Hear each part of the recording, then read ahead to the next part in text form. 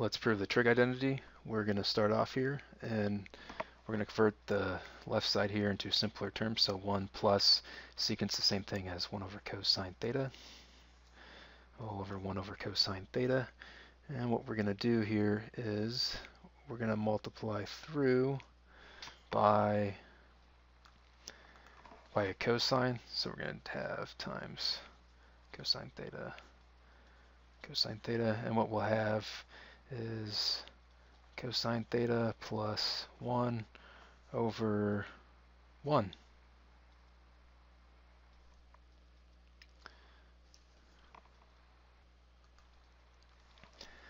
Now this part sounds a little counterintuitive. This right here, it's just cosine theta plus 1. Well, sure enough, but we need to keep proving till we get what we have on the top there. So what we're going to do here, I have cosine theta plus 1.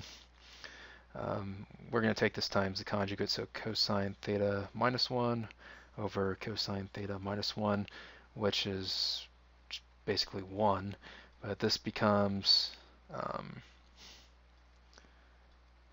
cosine. Actually, let me redo this here. That's not going to work. Let me erase this. It's the right format, but I got to redo this. It should actually be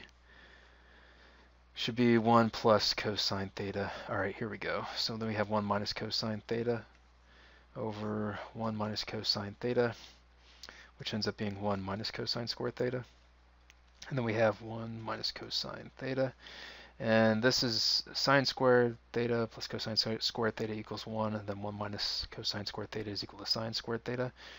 And this becomes sine squared theta all over 1 minus cosine theta.